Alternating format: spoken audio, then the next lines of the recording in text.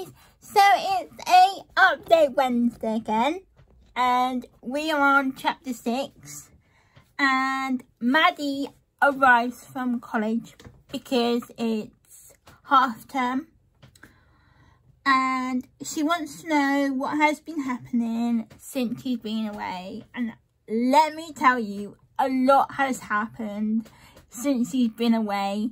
I mean, Brooke goes missing, she's found, Martha and Lily have found out the secret, and is Brooke gonna tell Maddie that her sisters now know the secret, and the secret is now in danger again? OMG, oh my days.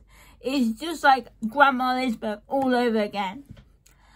Will her parents, Georgia and Matt, find out the secret? And will the secret just be completely vanished?